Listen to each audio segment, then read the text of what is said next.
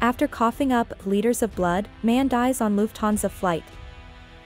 On a Bangkok to Munich plane, a guy reportedly coughed up liters of blood before passing away, according to other passengers. Witnesses said that the German national, who is believed to be 63 years old, appeared sick as soon as he and his spouse stepped onto the Lufthansa plane on Thursday. The man looked to be having difficulty breathing and was profusely sweating. However, according to reports, his companion informed the crew that he was fit to travel despite being exhausted from hurrying to make the planes. Passenger Martin Missfelder said the man's condition rapidly deteriorated soon after takeoff and he began spitting blood into a bag before it began gushing out of his mouth and nose.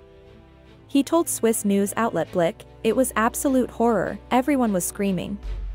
Mr. Missfelder said the man lost liters of blood, and the walls of the plane were splattered. The man was confirmed dead after a half-hour of attempts at CPR by the flight crew.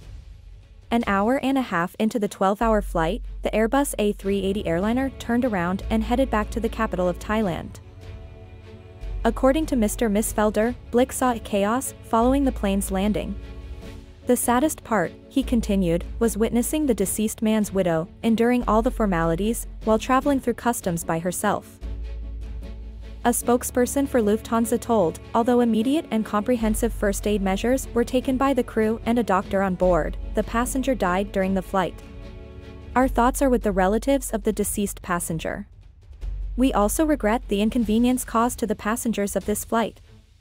The airline added that all affected passengers were booked onto alternative flights for the journey home.